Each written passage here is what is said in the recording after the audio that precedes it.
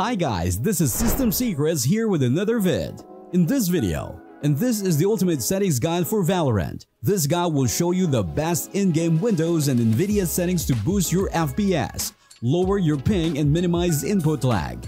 I did some research for this video and it goes pretty in-depth. So just about everything that you could want to know is in this guide. I hope you guys enjoyed the video and let's get into it.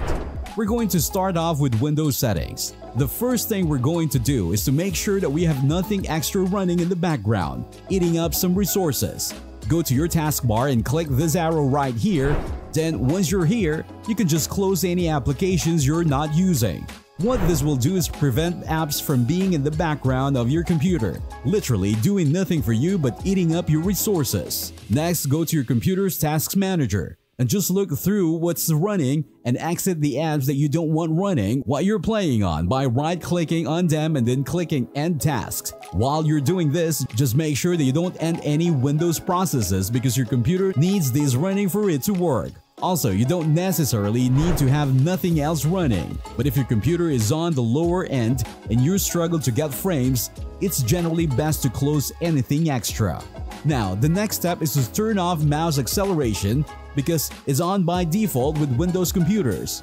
And if you're playing any type of competitive game like Valorant that requires precision, you always want mouse acceleration turned off. Type in mouse settings in your computer's search bar, and once you're here, click on additional mouse options. Now go to pointer options and then check this enhanced pointer precision box. Click apply and that will turn off mouse acceleration. Now the last step is to change your graphics settings. So go into the search bar and type in graphics settings. Once you're here, click on Change Default Graphics Settings and turn on Hardware Accelerated GPU Scheduling and Optimizations for Windows games, if you have these options. To make this actually apply to Valorant, go to Browse, then Local Disks, then Riot Games, then Valorant Live, then Valorant.exe, then click on Valorant. Down here, go to Options and choose High Performance. Now that we've optimized our Windows settings for Valorant, next we're going to move on to NVIDIA settings. If you don't have an NVIDIA GPU, you could just skip this part. There are timestamps below. Sadly, I can't show how to optimize for AMD or Intel just because I don't have a non-NVIDIA computer to show an example with. But for those who are still here, go to your desktop, right-click on it, and then click on NVIDIA Control Panel. We're going to start off in the Manage 3D Settings tab and then go to Program Settings and find Valorant in this list. There's a whole bunch of things to change here, so I'm just going to scroll through and you guys can copy my settings. What I did here is basically turn off everything that doesn't need to be on and set everything else to high performance. The final thing in NVIDIA settings won't change your game's performance, but it's just make things look a little bit better. It's under the Adjust Desktop Color Settings tab. In here, there's a setting called Digital Vibrance, which is basically just a fancy word for saturation. I normally set this to 70, it just make your game look a little bit more vibrant and colorful. That's everything that we want to change in the NVIDIA Control Panel, so just hit apply. And now we're going to move on to in-game settings and we'll start off in the General tab. The first thing to look at here is your enemy highlight color. Now if you want things to be as competitively optimized as possible, you should choose yellow because that's the color that the human brain notices first. But I would say that really anything is viable here as long as the color that you choose contrasts with your crosshair. Because if they're the same or similar, it's not going to pop out and you won't know when you're actually on an enemy. Next is raw input buffer, and whether you should have this turned on or off depends on your mouse. The general rule to follow with this is if you have a 2000 Hz or above polling rate mouse, you should have this turned on, and anything below that, it should be turned off. You can find your mouse's polling rate either in its software or by looking it up. Now we're moving on to map settings, and these are super important.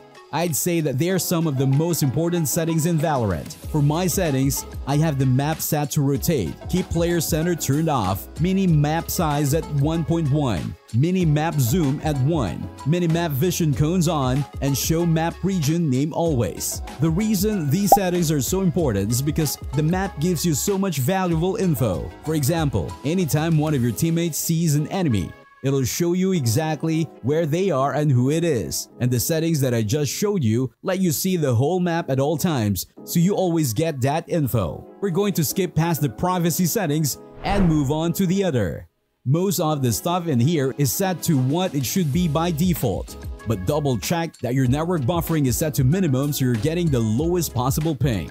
In the Controls tab, there's really not much that you need to change here. Riot did a really good job with the default controls and they work really well for me. Some common changes that I see people make in their controls is they'll bind one of their utility buttons to a mouse button, and I also see a lot of people have an equip last use weapon button.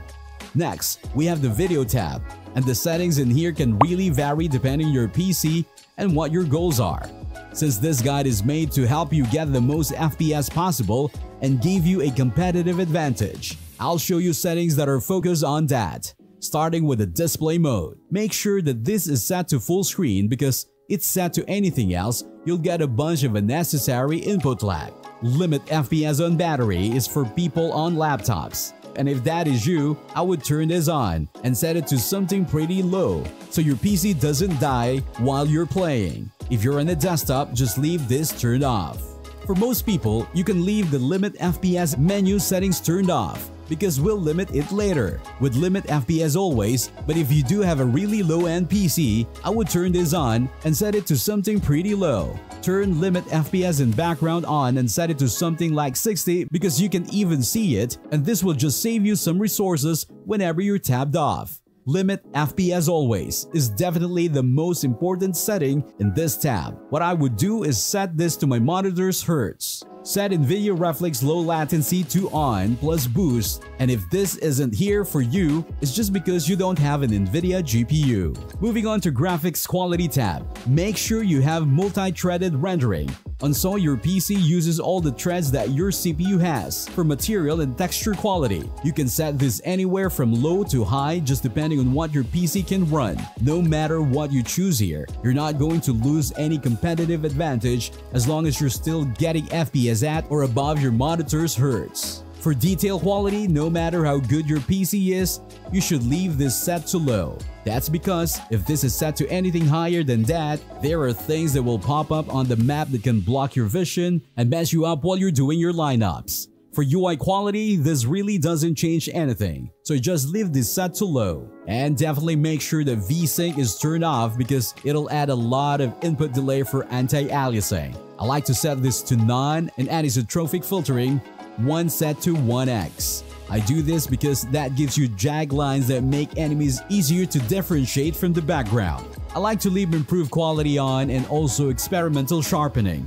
These settings are both personal preference, but I just think that they look nice. Bloom is something that you can turn on to make your skins look a bit nicer, but this is something that will lower your FPS is a little bit. So again, just make sure you're getting frames that are higher than your monitor's hertz. Turn distortion off because when your screen's distorted, it's harder to see what's going on. For cast shadows, it's similar to Bloom, where it makes sure your skin looks nicer, but it does lower your FPS. So again, just make sure your frames are higher than your hertz.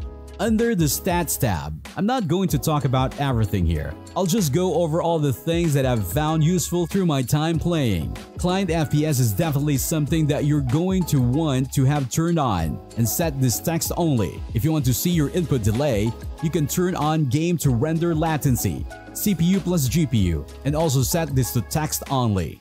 Moving on to the final tab, we have audio. Now, there are only settings that I want to look at in here, and it's called HRTF.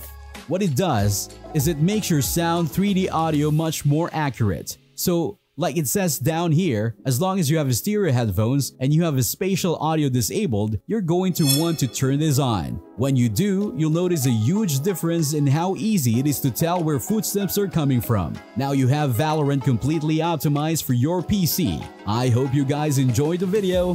Thanks for watching. Peace.